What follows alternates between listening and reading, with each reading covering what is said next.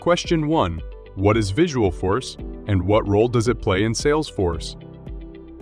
Salesforce's Visualforce framework enables programmers to create unique user interfaces. It's a tag-based markup language similar to HTML that works with Apex to create dynamic, data-driven pages and components. Question 2.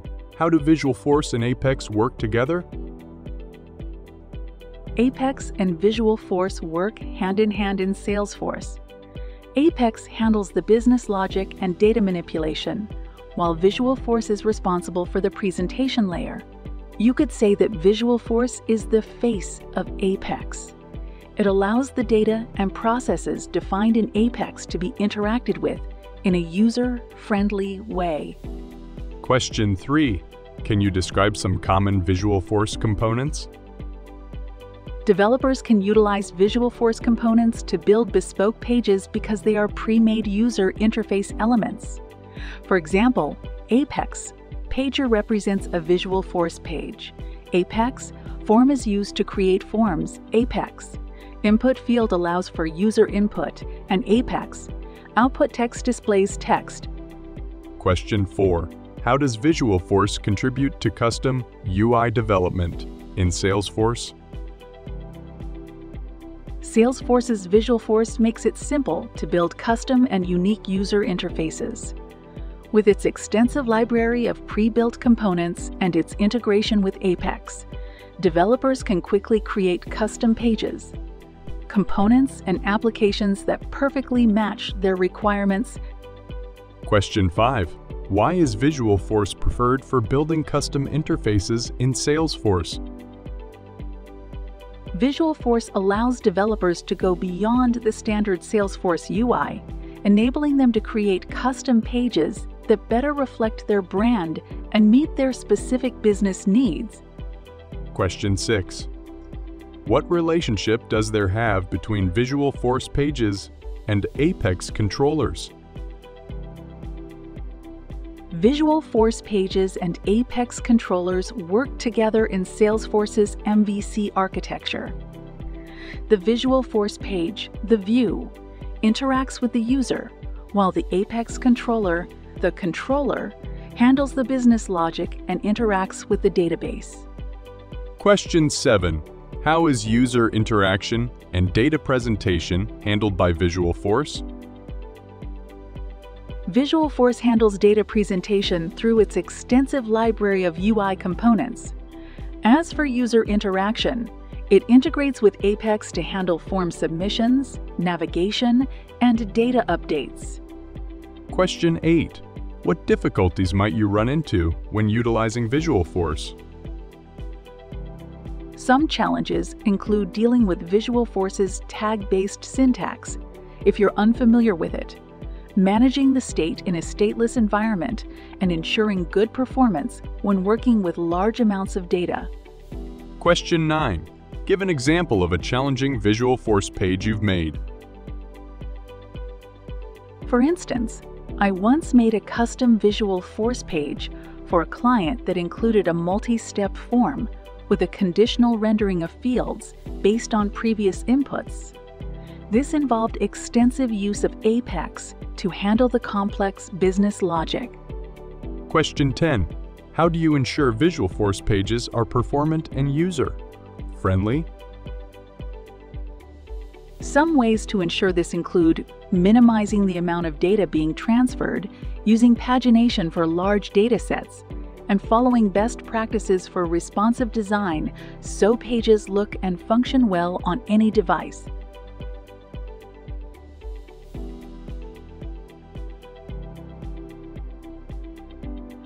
Question 11.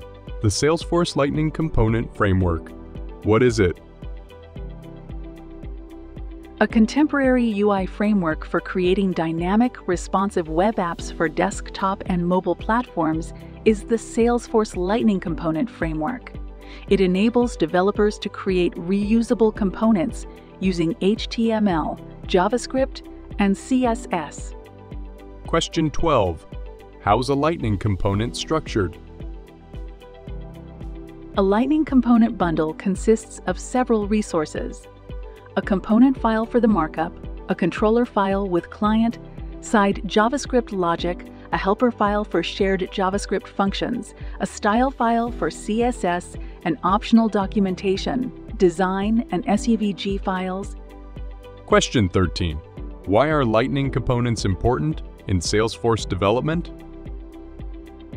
Lightning components allow developers to build modern, responsive, and dynamic interfaces on the Salesforce platform.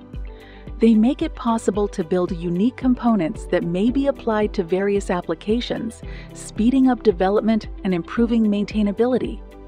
Question 14. How do Lightning components enhance the user experience in Salesforce? Lightning components enable a responsive and dynamic user interface, making Salesforce applications more interactive.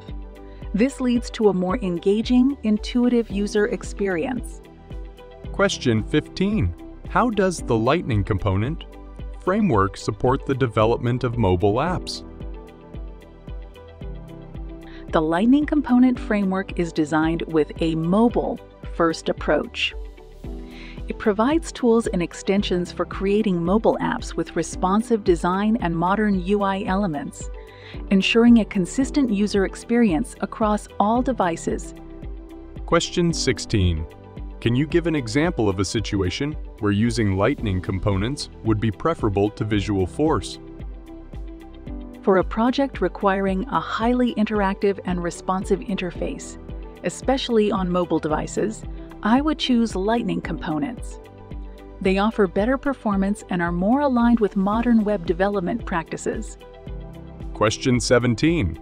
How can Lightning components interact with Apex and Salesforce? Lightning components can interact with Apex to execute server-side logic. For example, a Lightning component can call an Apex controller method to retrieve data or perform actions in the Salesforce database. Question 18. What are some challenges faced while working with the Lightning component framework?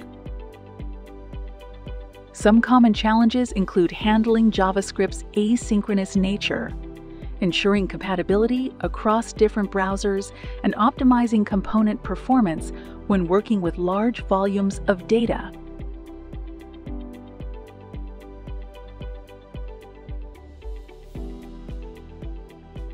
Question 19. Can you explain what SOQL and SOSL are? The languages SOSL and QL, Salesforce Object Query Language and Salesforce Object Search Language, respectively, are used to create queries to extract data from Salesforce.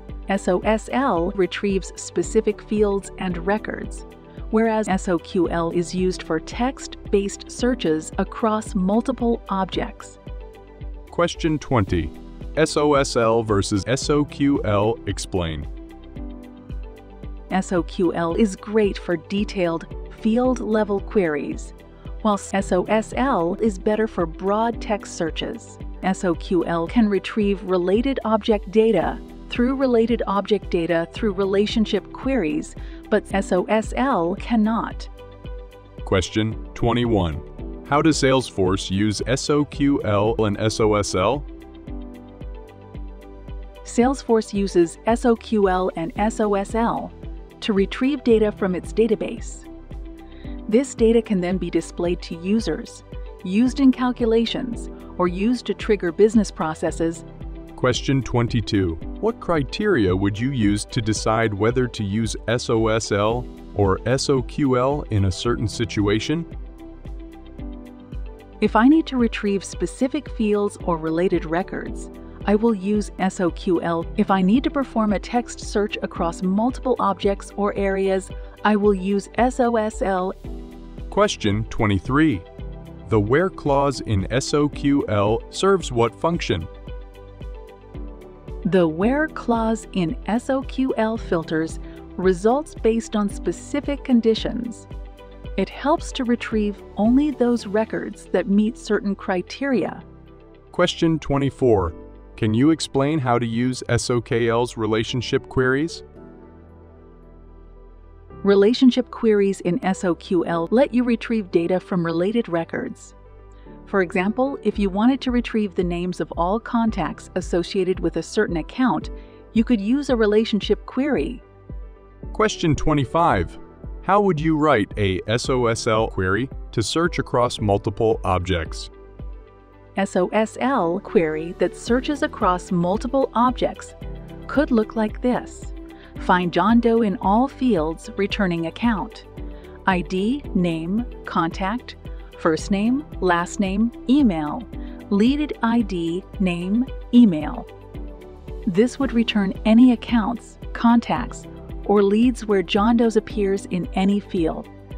Question 26. What are the SOSL and SOQL restrictions? Both SOQL and SOSL have governor limits to prevent excessive resource usage. SOQL is limited to returning 50,000 records in a single query. SOSL can search a maximum of 2,000 records at a time.